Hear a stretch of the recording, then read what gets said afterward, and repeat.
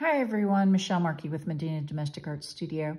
And today I want to talk about a different kind of painting surface, and that is this canvas bag that I'm working on right now, again for upcoming shows and classes in Dallas. I wanted to talk briefly about the difference between, say, working with canvas and working with the normal cotton sateen that I normally use in my kits. I'm going to come up close to these gay feathers that I'm currently working with right now. And this is where I really want to show you the difference and why I think a canvas bag is actually one of the best things to color on for a beginner. Because number one, it's thicker.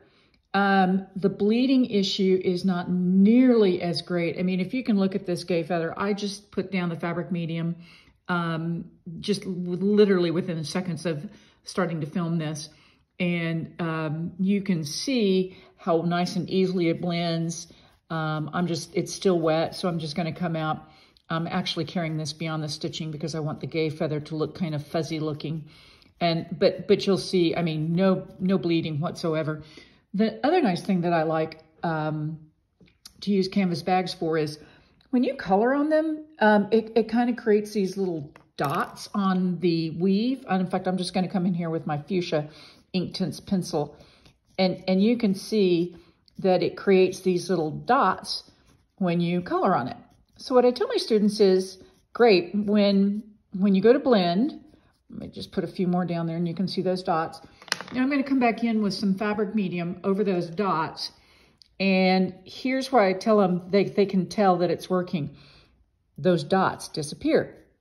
So it's kind of a very easy way to tell whether or not you're putting enough fabric medium down. It also tells you whether or not you're getting all of the color that you've colored already and making sure it's coated with fabric medium. And then the other nice thing about this is really there's no bleeding. I'm gonna open up the bag here real quick so that you can take a look at it on the inside where I was coloring. I'm just gonna kind of flip it up here and over. You can see where I've colored, but notice it's not bleeding through. And this back here is tearaway stabilizer. So even if it did maybe kind of bleed through the canvas bag, which would be pretty hard to do, you'd have to put a lot of fabric medium on there. This paper is also going to protect it in the long run too. So I just wanted to give you guys some ideas. These bags, very inexpensive. I think they worked out to be about $4 a bag, purchasing them through Amazon, 100% canvas. They come in all different colors. Of course, this is white, and they fit very easily inside my hoop. I'm gonna turn the camera around just a minute so that you can see the full picture here.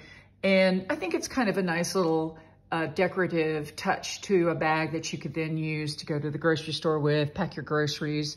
And so that's what we're going to be coloring in class. So once again, I would suggest, excuse me, if you're attempting to teach yourself how to color on fabric, that using one of these canvas bags, very inexpensive.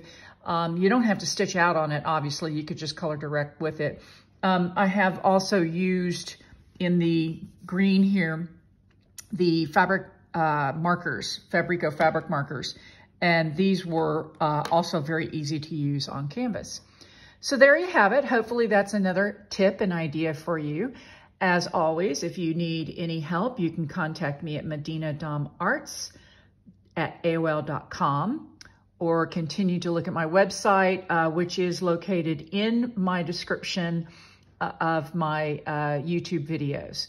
Again, any questions, if you need any help, please feel free to contact me. If not, enjoy. Thanks.